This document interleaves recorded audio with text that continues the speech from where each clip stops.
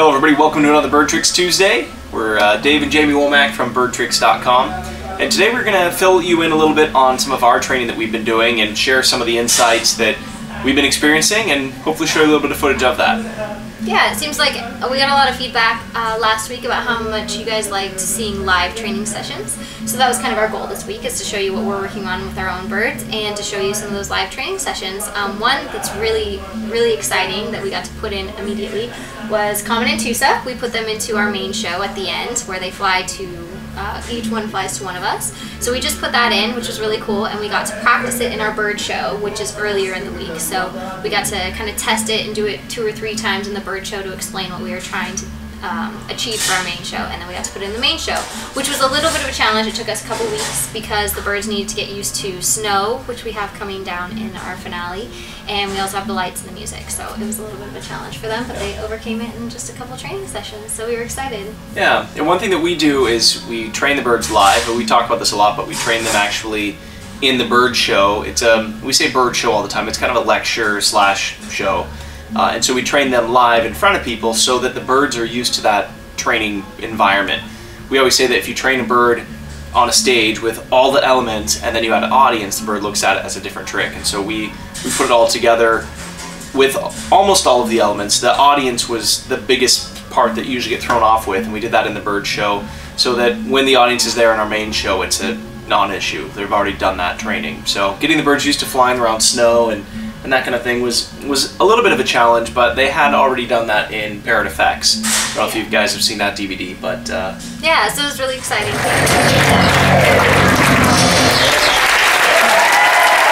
Ladies and gentlemen, one more time, let's hear it for your thrill lieutenants, BTT and Jamie Lee.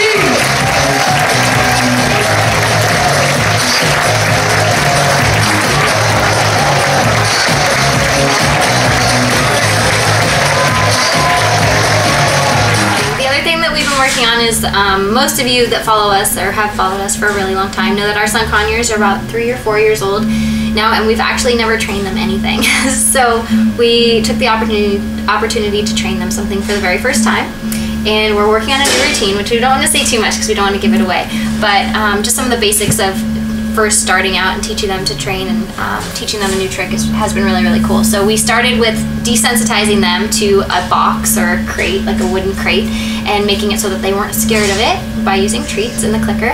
And then our second step was target training them because they've never been target trained before, and Lily was the one that picked it up the fastest. The other 2 weren't so sure. But this is one of the things that we talked about last week, where we actually trained all 3 sun conures at once in order to create really healthy competition and also use a little bit of observational learning. Because Lily picked it up the fastest, the other 2 were trying to figure out how she was getting a reward all the time. They were also stealing the reward from her feet. yeah, she'd be holding it, eating it, and the others would go over and take it. Just take it from her, which she actually didn't mind because she knew how easy it was to get another treat. So that was a really interesting concept to see take place.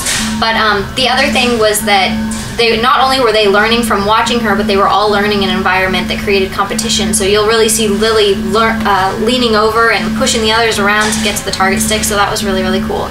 And the third thing we did was we started flying them from a certain distance away and flying them to the box and then getting them comfortable going in. And then the 4th element was getting the lid like shut on them. Basically, we shut the lid, and so we had to get them used to being okay with that darkness and that little change of environment. And only increasing that time as well. Increasing the time. And only Dietka really had an issue with that. She was cheating, and she was mostly on the ground eating the pieces that others dropped. But she did alright still. She did alright. Not everybody did alright, but she was probably the worst out of the 3 because she figured out this shortcut to getting treats. So yeah, but it was a really fun, productive week. Yeah, and part of what we did with the conures in our bird show is we were desensitizing them to applause. Applause was really negative and frightful for them. And so what we ended up doing is a little bit of NLP, neuro-linguistic programming, the stripped down version. Essentially, they were afraid of applause, so we paired applause with the exact time the birds are eating food to start to change that applause equals food. And so pretty soon through enough training like this, they will understand that the applause isn't fearful. It's a sign that food's coming, and so it actually kind of rewires their brain, if you will, and it teaches them that applause is positive instead of scary. Yeah. So that's an ongoing thing with them, but and they're most fearful of it. Yeah, I would definitely agree with that. And we had an aha moment, or I guess I did, but with our bird show throughout the week, I noticed that Cressi wasn't actually progressing. She flies through hula hoop, which we've had a kid hold on stage. When we did this in Parrot Effects, we had somebody in the audience hold a hoop, and then she flew through, and she did a straight line. Yeah, flew a straight line through the audience to the stage. And she always had a little bit of a desensitization issue based on who we picked to hold the hoop. So she was always learning something and always getting over something in a really positive way, and I felt like she was constantly growing. Well, here we've been using a child so that we can give them a gift, and it was going really well, and she was doing it, but we were using it to demonstrate how birds don't always do what you ask, because at a certain point in this training, Cressi would always mess up and she would shortcut to Dave. But what I kind of came to the realization of in my aha moment was, Dave, we're not actually training anymore. This has become the trick. Her succeeding and then messing up and then succeeding one more time and then end, that became the actual routine. And that was the trick that she was getting rewarded for. So she wasn't actually progressing, and I finally sat down and talked to you, and I was just like, we need to actually go back and train this. We need to get rid of the kid, basically, and just you and me work on this. And so we started doing it, and within 2 training sessions, she progressed from just barely around, because of the bird show, she just does a little curve, to a really giant curve where I'm at the very end of the stage, and she does a really nice curve. So we're really excited to progress in that, and our ideal behavior that we want, if you will, is we want somebody to be able to hold it up in the audience and have her fly out through the audience and come back. So we've got a long way to go, but I'm really excited how fast she progressed. Yeah, or we might even find too that, that's what we ideally want, is for somebody else to hold the hoop, but we might also find that what happens is we have to have a pull up with the hoop on it, because like Jamie was saying, in some of the different things with our bird show at the theme park or with here, she has to desensitize to who's holding it. So we may find that as we get closer to that end goal that we have to eliminate the person holding it altogether, but still it'll be the trick of her flying out through the hoops. Yeah. So we'll see. It might go one way or the other. Yeah, it really depends. We're really all for developing routines and tricks and behaviors around what the birds do naturally. So depending on where Cressi takes this routine is really where it'll go. Yeah, we have an idea of what we kind of want, but everything always ends up morphing into something else, which is honestly better and more unique to the bird. So we like it better. I think that's a good point too for training. If you want to achieve something, keep that in mind, but keep in mind that the training's really fluid. It's never absolute.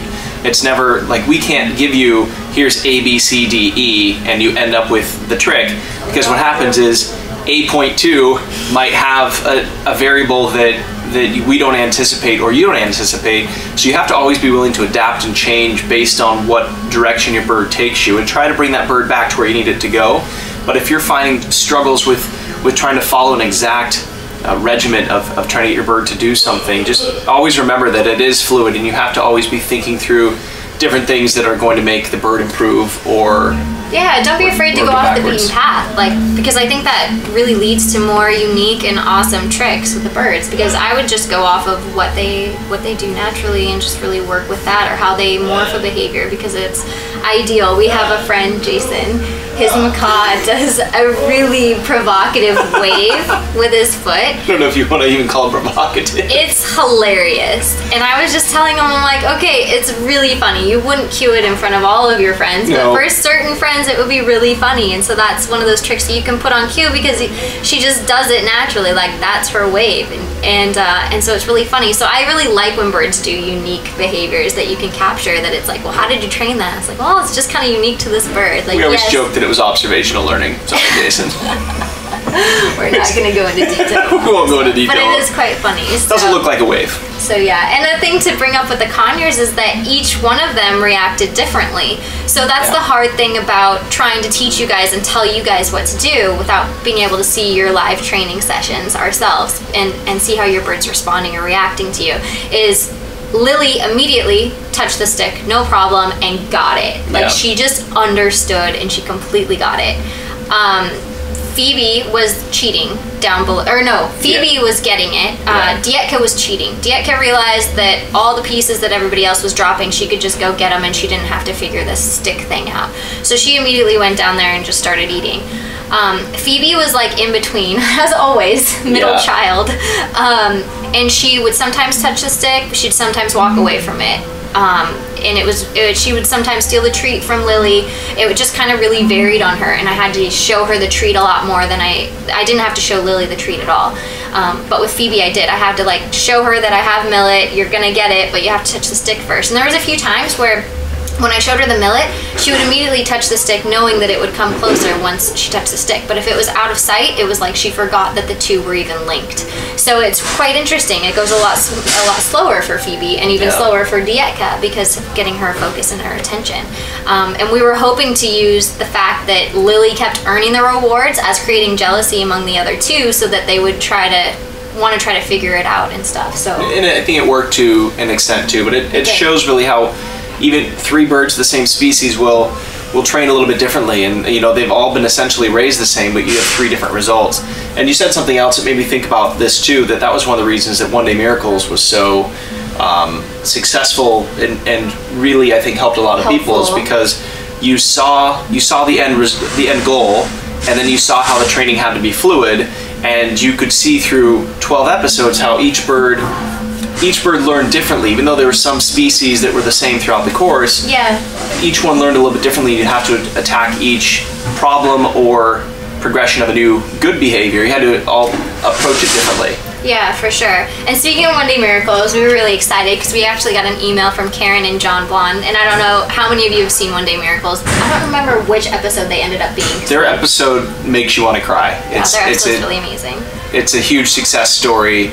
Especially when they sent us the after footage, it was... Yeah, and they have an Amazon and a blue and gold macaw, and they were basically asking us for advice on how to socialize their birds with their grandchildren. Their grandchildren are only 1 year and 2 years old.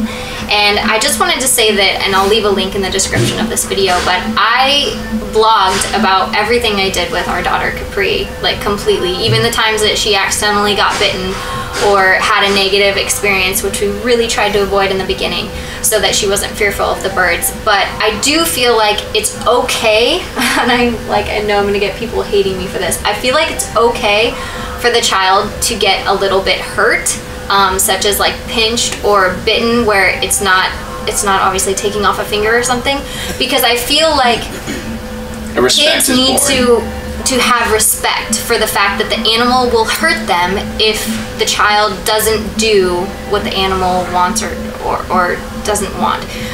So for me, I feel like it's really important to explain to our children the consequence of their behavior versus just saying, don't do that, don't do that, don't do that. Kids hate being told what not to do. So what we can do is explain the consequence, and then they either choose that consequence or they don't. So for Capri, she absolutely loves holding our birds. She would pet them day and night, 24 hours a day. She loves holding them. But what I've told her and tried to explain to her as she's gotten a little bit older is that she doesn't always want to be cuddled. So when she wants to hold a bird and it doesn't want to be held, she's gotten to the point where she can actually read the body language and stuff. And she kind of gets hurt feelings. And it's like, well, Capri, do you want to cuddle right now? And she only usually wants to cuddle when she's tired, so she'll usually say no. And I'm like, well, I want to cuddle with you. Will you cuddle with me? No. But I want to cuddle with you. It's hurting my feelings that you don't want to cuddle with me. No, I don't want to cuddle. Well, the bird doesn't want to be held. So just like you don't want to cuddle, the bird doesn't want to be held right now. So you just need to respect it. If you make it and you make it so that you have to hold the bird right now and you force the bird into it, she's going to get upset and she might bite you. So as long as Capri knows what the consequence is going to be, she can choose it. So does she want to be bitten? No. So she's likely not going to choose that consequence. So I just feel like that's really important. But also I blogged about all of everything that I did, and I feel like for a 1 to 2 year old age range, all I really did with Capri at that point was I let her give the birds treats so that she was a positive thing in their environment. And even to this day, she's never held Comet or Tusa or camelot macaws. We just don't feel like either one is ready. I don't think that she's even given them treats. She hasn't given them treats. We just, from body language and interaction, I just don't feel comfortable with it yet. I don't feel confident about it. I would have felt great with her with Rocco, actually. She probably could have held him before we left, but I just didn't do it because I was by myself, and it's just harder to like work by yourself and have Rocco and have her, and I chickened out. I chickened out. But she really wants to hold him. But just as an example, she hasn't held Comet and Tusa yet. She hasn't given them treats. It just really depends. It's so hard to tell people that because I feel like you have to be able to read your bird and read your child and be able to explain certain things. I think it really depends on the bird. As she said, you know, the Capri hasn't held 2 of our birds, and we like to believe that we know what we're doing. Maybe you have a bird that's similar to Comet or Tusa. Maybe you really shouldn't let your child touch or hold the bird, or even feed the bird possibly. Where we'll start with Capri when she's ready is we will allow her to hand treats to the bird in an environment that is going to set her up and the bird's up for success. So for some people, it may be when the bird's in the cage and the bird's trying to reach through the cage bars as far as it can to just barely be able to grab that treat. That might be the case for us. Or we might find that that's an aggressive area and the bird's defending the cage and doesn't want the child near the cage. So you have to try to weigh all that into the equation of when you try to work these things in. Going back to Karen and John and their bird, I want to say Blue is more likely to be able to, the blue and gold macaw is more likely to take a treat from the child than Merlin was. Merlin. Yeah, I agree, because Blue loved to work for the treats, and she liked to perform and do tricks. So where I would start with Blue is having the kids cue the behaviors, or you cue the behaviors, click, and you just tell the child, every time I click, go ahead and offer her a treat. Usually when you're offering a treat, you can tell if the bird has the intention to take the treat or take your finger. And another thing with having cue the trick, click, and then have the child give the treat, the bird is now focused on, I did the trick, I'm looking for the reward. It's not thinking about how can I bite the kid in some cases, or hopefully most cases, versus just having the child give a treat. The bird may not understand what the child's trying to do, but if it's paired with the end of a trick that it knows well, and it understands that you cue this, I get a click, I get a treat, it's going to increase your likelihood of that being a successful interaction as well. Yeah, I love that. I really love that. So hopefully if you guys can read some of the blogs, that can give you some helpful takeaways and things that might fit your situation that also fit ours, but also recognize that you may not be able to do it. It may not just be right yet for the age of your child or the age of your bird or where your bird's at. You might need some more training. Capri likes to be a part of everything, so some of the things that we did early on was she would help me prepare the bird's food. She would help me gather up the dishes. Just being around and in their presence got them used to seeing her and got her used to seeing them. So even that sort of desensitization is really, really good for both sides. And we've addressed it with a child our age, but if you have a child that's older than 2, like let's say 6 or 7, and is very good at following directions, you could tell the child to be calm, all that kind of thing, you could, when you have touch trained your bird, let's say through the cage, and the bird's going over and it's touching the chopstick on one side of the cage, and then it runs the other side to touch the chopstick over there, all the time you're clicking and reinforcing with a treat, you could set your child up for success by doing it this way and having your child do the first target, when have the bird touch the chopstick, click, and then you give the treat. See how the bird's body language and reaction is in that scenario before allowing your child to also do the full routine. But I think it's important to obviously explain that your child shouldn't do this without you there. And so I wouldn't go into any like full cueing the tricks and doing everything on their own unless you're there supervising it and they're the age where they can understand and respect that. Because otherwise they can go and screw up all the training that you've done if they, when you're away, go and cue everything. And reinforce at the wrong times or make something negative on accident, like unintentionally. And we worked with a lot of kids when we toured with Ringling Brothers. In our pre-show, we walked around with our birds and put them on kids and anybody who wanted it for pictures. And what we noticed is the kids that are nervous about it and don't want it and you want it for them are not the kids to do this with, because most likely they're scared anyway. So at the slightest sign of nervous body language from the bird, they're going to drop their hand or they're going to do something sudden out of fear that is going to make the entire situation negative. And we had that happen so much. It was like parents pressuring their kids to hold a bird that the kid wasn't comfortable holding, and in the end the kid and the bird always lost out. Fortunately, our birds are flight trained, so they would just take flight and come back to us. And hopefully yours are as well. If they're not, that's a reason to possibly flight train them or avoid that situation. So one of the things I wanted Dave to actually mention on this video is everybody always asks us, wow, I cannot talk today. Everyone always asks us what treats we use for our birds, and I know it's asked in a way where you think that you can use what we use for our birds for your birds and have it work, but it's not always necessarily like that. And Dave explained this really well on our One Day Miracles series with that blue and gold macaw, so I wanted him to kind of explain it to you guys here so you could get help with that. On another note, we use pine nuts and spray millet mostly. So you might want to start there. Well, I'm just saying, like, I don't want to feel like I didn't answer it, but. Yeah, so what we have found is you want to start when the bird would naturally be motivated or a little bit hungry.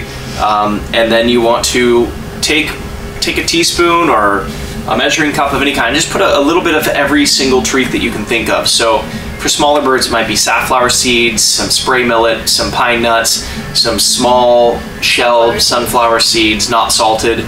Maybe it's... you could even use peas if your bird really likes like corn or peas. That would totally work if your bird's willing to work for that. Yeah, or walnut chunks or almond chunks. Some other things, we've had dry mango. That's been a big one for some birds, is dry mango chunks. We try not to use much fruit because of sugar and other issues that causes. But anyway, take all of those different things that you think your bird might want, put them in little piles, equally surrounding the bird. Like picture a clock. The bird's in the very center, and at 12 o'clock you've got one food, and at 1 and 2 and 3, and so you've got all dials of the clock, there's food around the bird, and let it see what it eats first and second and third, and then you'll know, okay, it's whatever it's consuming the most of, it's probably its favorite treat. So use that as either a primary or secondary treat, and then see what the number 2 treat is that it likes. And you might find, like in our case, we rotate between almonds and pine nuts because those are our bird's top 2 treats. Usually we'll do an almond if it's like a really big jackpot reward. It takes them a little bit longer to eat, so you don't want to give that as the main thing, but this is kind of how we figure out which ones each bird likes, because even between our flock it's all different. But we can get away across the board with everybody with pine nuts, except for the conures. They need something like spray millet. Yeah, and also like if your bird does like almonds or it likes some sort of larger nut than a pine nut, which we actually have for our birds, like half, like cut in half. You can actually cut one single almond into 8 pieces.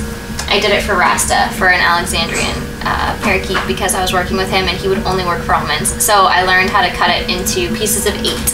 So you can literally get 8 repetitions out of one almond. I hope none of you guys got that. I don't feel stupid, but I think they're opening the door. Alright, well that's it from us. Just keep the feedback going on the blog and the comment sections, all the questions you have. All of this is really good. It helps us be able to really focus what you need from us and how we can best help you. So yeah. And don't be discouraged if we don't answer your question in a video. We do try to get to all of them, but obviously we're long-winded, so we can usually only answer one or 2 questions at a week. But I do try to respond to you guys on the blog and on YouTube and answer your questions and refer you to helpful links and stuff. So hopefully you guys keep asking your questions. Also, if anybody's interested, we've had quite a few people come out.